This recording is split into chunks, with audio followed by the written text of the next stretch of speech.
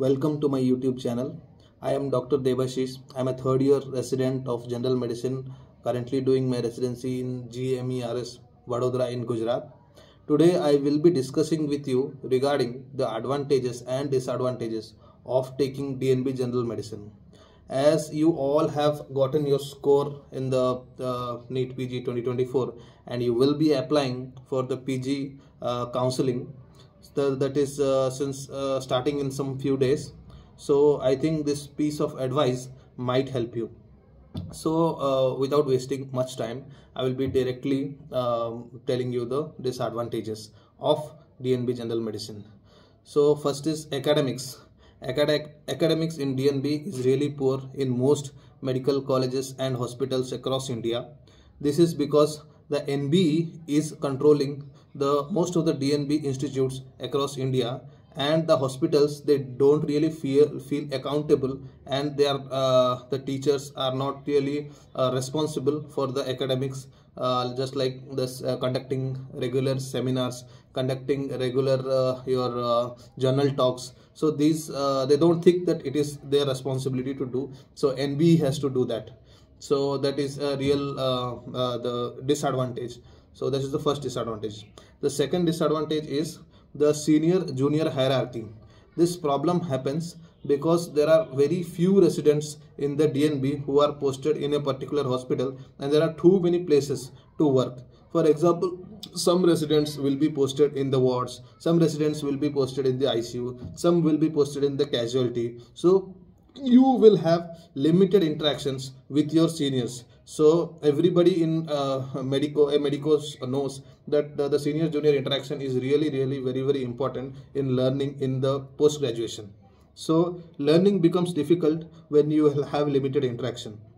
This is completely different from your MD medicine, where they usually have 25 to 30 residents posted in the department, and the unit system is also available there. So the hierarchy is very well maintained, and there is a proper systematic learning, so that when they are taking rounds, there will be some 10 people will be there. The professor will be there, the SR will be there, AP will be there, the huge grand rounds will be there, where the learning becomes very nice, and the environment is also very nice.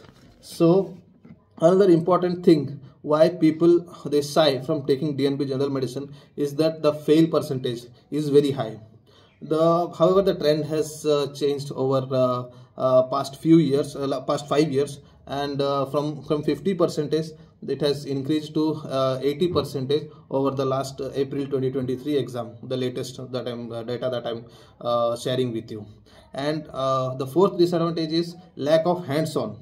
In DNB private hospitals, the residents, they are not allowed to do the important clinical procedures like the endotracheal intubation, like central line insertion, like double lumen catheter insertion needed for dialysis, and those stuff, they are usually done by the anesthesia residents and the dialysis technical staff, because the anesthesia, they are all posted in all the ICUs, and ICU management is most of them are done by the anesthesia department in most MD hospitals. So the lack of exposure. The fifth disadvantage is lack of exposure. If you are posted in some big corporate hospitals, then the patients, they will not directly show to you. You cannot directly see the patient. Most of them, they pay a huge amount of money and to show up in private. So they will directly show to the consultants, they will directly show to the DM, the professors, the cardiology professors, and you will not get a very wide round of cases to deal with. So you will be posted in the wards, you will be posted in the but directly you cannot deal with the patients in OPD. So that is the fifth disadvantage. The sixth disadvantage is low wages, low stipend. In many places across the country, the DNB residents are making strike because of very low stipend that is given to them. In many hospitals like West Bengal, in the south, they are paid like 30,000 to 40,000, which is a very meager amount of the as compared to the work that they are really doing in the hospitals. So these are the disadvantages. And so why we should join them? So I will be telling you some advantages also. Don't get disheartened by this. So the first advantage is that there is lack of bond. Most DNB hospitals, they don't have bond. So your MD counterparts doing the same job, they will have 2 years bond, 3 years bond, and they have to go and work over there. But after you finish your PG in DNB, you are going to be free and you can start your practice after finishing your PG. And the second advantage is, in some government DNB setup, you will get full hands-on. Just like my hospital is a government hospital, you can see OPD patients up to 500 per day. So if you want to do DNB general medicine, my advice will be to you to choose the semi-government setup, where you will be at par with the government MD residents.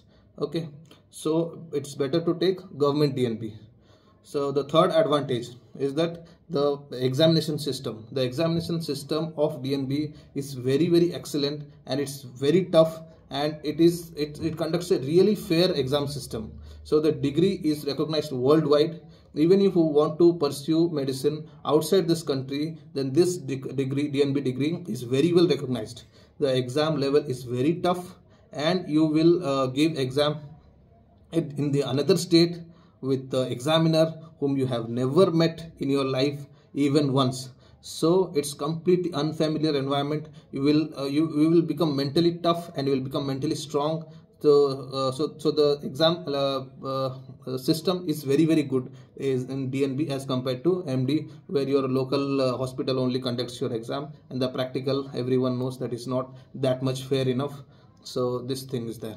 The fourth advantages is that in most of the DNB hospitals, the nursing sisters, they are very well trained, so they usually take the blood samples of almost all of the patients. So blood work and sampling is not to be done by the DNB resident, but your counterpart MD medicine resident, the first year is completely exhausted, and he does the blood sampling part, he does the form filling part. So this thing is done by the first year, and first year is fully wasted by this clerical stuff.